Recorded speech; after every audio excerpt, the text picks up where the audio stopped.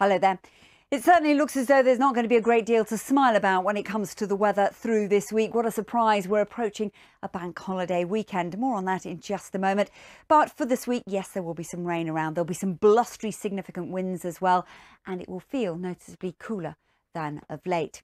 So let's take a look at what to expect through today. There's an area of low pressure moving up through France, affecting southern England and Wales. At the same time, this low to the north is actually the rain that arrived during Sunday, and it will linger in the far northeast of Scotland. But we'll start off at 8 o'clock in the morning through the M4 corridor.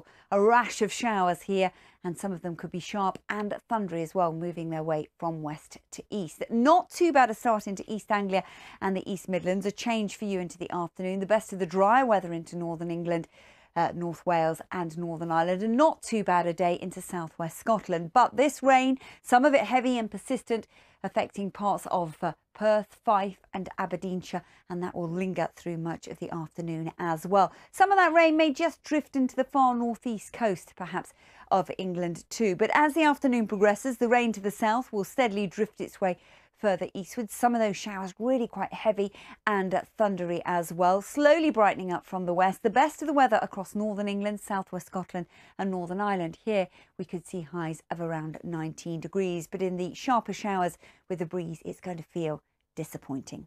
Now, as we move out of Monday, that area of low pressure drifts away. The shower's still there in the far north of Scotland for a time. We see this little ridge, the isobars, a little bump in the isobars, meaning that a ridge of high pressure just builds for a time, calming things down for the start of Tuesday at least. It won't be long before the next area of low pressure moves in, bringing some wet weather. So after a dry start through central and eastern areas, rain potentially threatens as we move to the latter stages of Tuesday afternoon.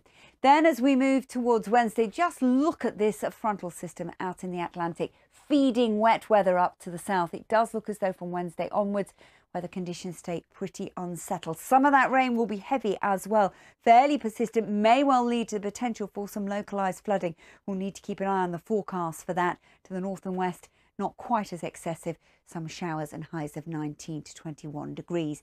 There is a hint as we move towards the bank holiday weekend on the Friday that things just quieten down a little. Fingers crossed that goes according to plan. Take care.